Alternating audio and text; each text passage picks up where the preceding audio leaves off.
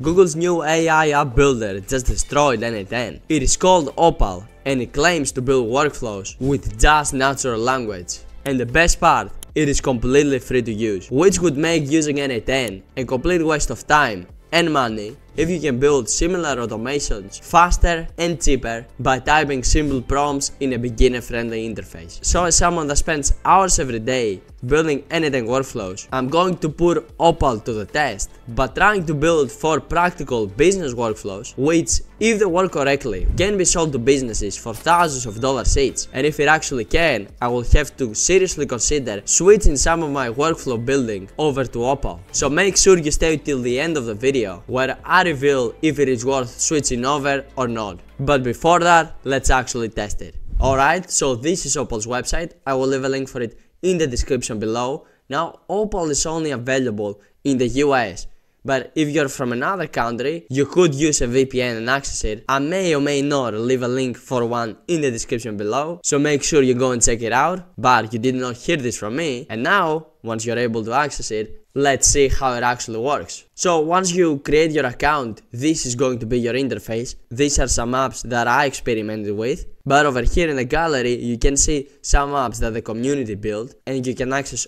all of them. You wanted to access the book recommendation app, all you will have to do is simply come over here and click on it, and this will open up Opal's editor. And as you can see, this does really look like N8N. Like, there are some nodes over here. In this node, you simply need to describe what book do you want. Then over here, this node generates the book recommendations. This node generates the summaries of the book. This one, the explanations. This one gives you the purchase link. And then you can go over here in the final output and see all of these things over here. So how this app would work, if I zoom into it so you guys can take a better look at it, you would have to simply come over here in the preview tab and simply click on start. And over here you see that we need to explain the book characteristics that we're looking for.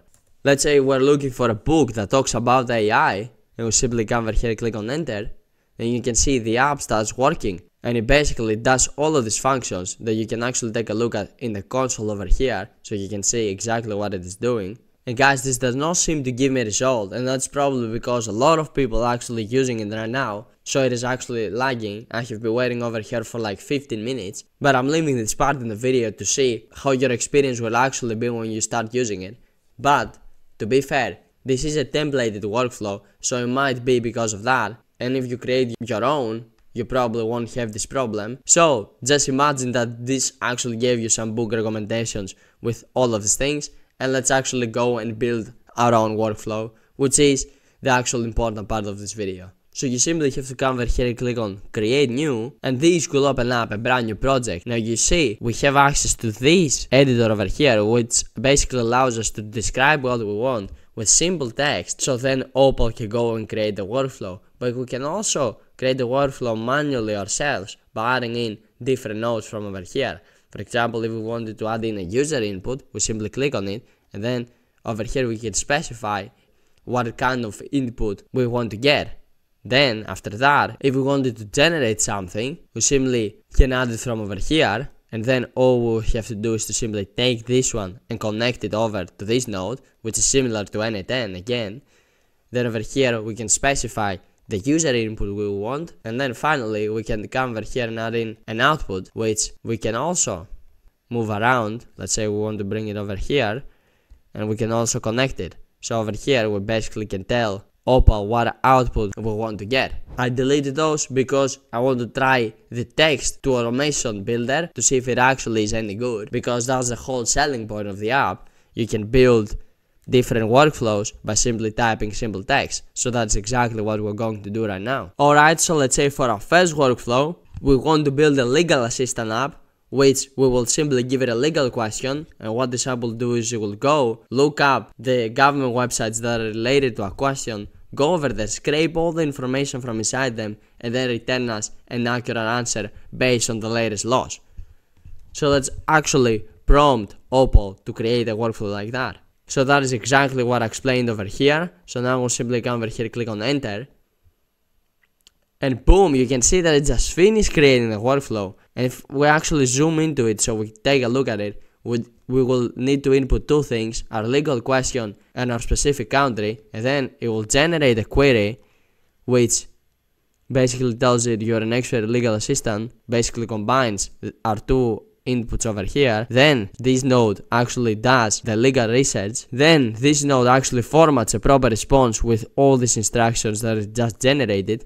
And then this node is basically the output, which says that it generates a static HTML web page that displays the answer to our question. So let's actually test it to see if this actually works. So to test it, all we have to do is to come over here in the preview tab. As you can see, we have our app over here. And now we don't have a logo in front of it. If you did want to put a logo in front of it to make it like look better, you will simply have to come over here in the theme. Then over here you can simply generate a random theme from here, or even explain a theme that you might want. Let's say for example we want a low icon for our app, since that is actually fitting. So all you have to do is come over here and click on generate. And as you can see, this would start generating our logo.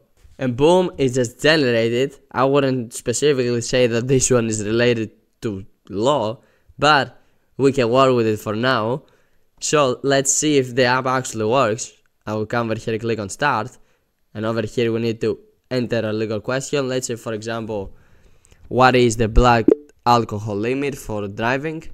Which is a very specific question. And then we click on next. And let's say we want to specify the country. I will type in Greece, since that is where I'm from. And guys, remember, never drink and drive. That's why I'm asking this question, to remind you that. And then I will click on enter. And let's say it's right now conducting legal research. And if we move over here to the console, we can actually see the step that it is doing right now, which is, as you can see over here, conducting legal research. And we can see all the Gemini models that it's using right now. Now we found the answer. Now it actually is generating the HTML output. So if we come back over to the preview tab, we can see that in Greece the standard legal blood alcohol limit for most drivers is 0.05%. Which, if I open this website, guys, it basically tells me the exact same thing. So it did manage to give us the accurate information, which is pretty good. But if I'm gonna be honest, this is a super simple app. So let's try to build something more complex and that would apply more in a business setting, like a lead generation app, for example. So I will come back again over to Opal's dashboard and I will click on create new, and I will simply come over here and say I want to build a lead generation app. I want you to ask me for the industry and the title of the person, and once I give you this information, you should then scrape Google search results and find leads that meet this criteria and return me their contact details like email, name, company name, etc, etc. So now we'll simply come over here and click on enter, and as you can see, Opal has started thinking about how it's going to build this app, and it just told us that it is unable to build it because it requires third-party APIs. It says that it simply does not have access to, so we can see a limitation from it over here.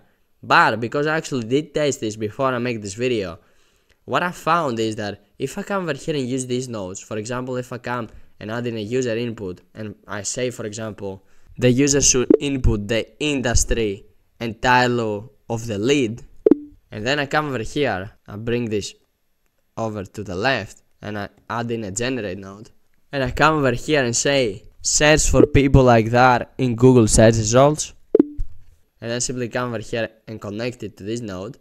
Then I add in another node, find the contact details of these people, and again I return it over here, and then again connect it over here.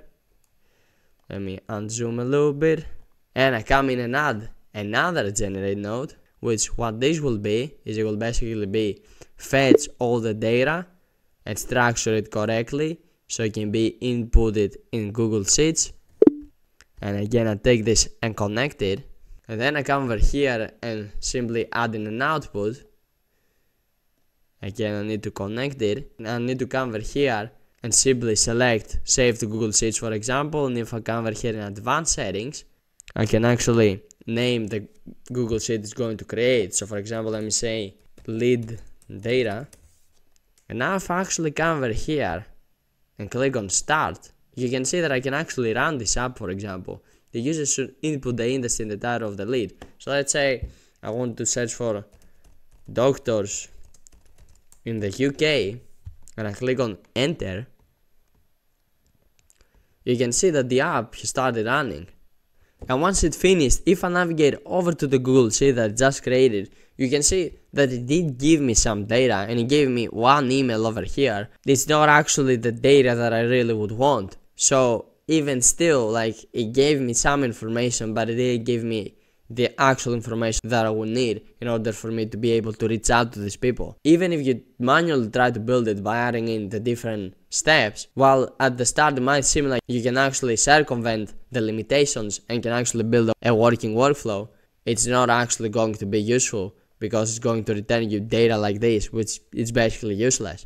So I would have to say, in this workflow, Opal totally failed to do what we needed it to do. But now let's build the third workflow, which is going to be a workflow testing the connectivity between Google Docs, Google Sheets, and Google Drive. Because once I first heard of this, I thought of something like this, like me being able to input data inside a Google Drive that I found on the internet, for example. I copy and paste it, and then I simply create a workflow over here, and I tell it, hey, format this data nicely and put it inside the Google Sheet, for example, and then download the Google Sheet and upload it into a Google Drive so I can have a saved copy of it. That's what I first thought of when I heard of Google's new tool. So I want to see if it is actually able to do something like that, and basically connect between Google Docs, Google Sheets, and Google Drive, like it should be able to do, because it's a Google app and they claim that it is built on Google Workspace connectivity. So I will simply come over here and describe what I wanted to do. So that is exactly what I explained over here, and I will simply come and click on enter, and let's see, will it be able to build something like that?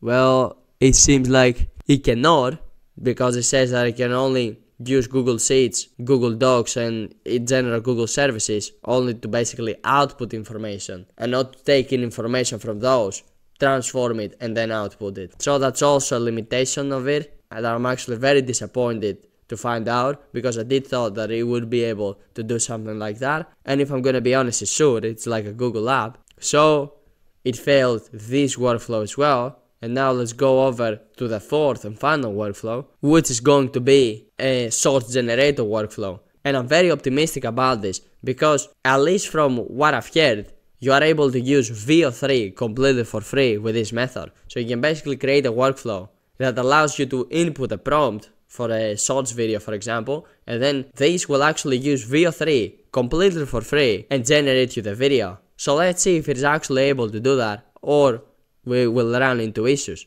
So I will simply come over here and say, create me a workflow that generates YouTube shorts. The user should be able to input a description about the YouTube short he wants to generate, and then the app should use VO3 in order for it to generate the final video. And now I'll simply come over here and click on enter, and let's see if it is actually gonna be able to do that. Because if it is, that's actually a useful feature, because you can basically use the most powerful text to video model completely for free, which right now, in order for you to use, is actually pretty expensive. So it just finished building the workflow, so let's actually test it. I will come over here in the preview tab, and I will click on start.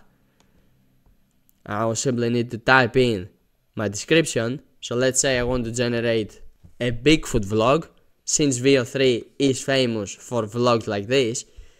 So let's say it's actually generating the video clip. So all we have to do right now is simply wait till VO3 is done generating it. Hey guys, I'm back, and I actually sat there and waited for over 15 minutes now, and it's still generating the video. And the same exact thing happened yesterday when I was actually testing this app. So I don't know if it's going to finish anytime soon or what, but 15 minutes is way too big of a waiting time in order for this app to be worth using. So if I'm gonna be honest, I would say that Opal failed on the fourth test as well. So my honest opinion is that you shouldn't use Opal, at least right now. Maybe in the future Google significantly improves it and it's actually a good product, but right now it's definitely not a product worth using. And to be fair, they do state that it is in experiment phase, so you can't really expect much of it, but I would still say that I did expect more from a $1 trillion company. If I'm gonna be honest, this is kind of embarrassing, and I don't think they should have put that out there, if I'm gonna be honest. Now again, this is my personal opinion, maybe some of you do find it useful, but for the overwhelming majority of your workflows, I would say you should stick to N8N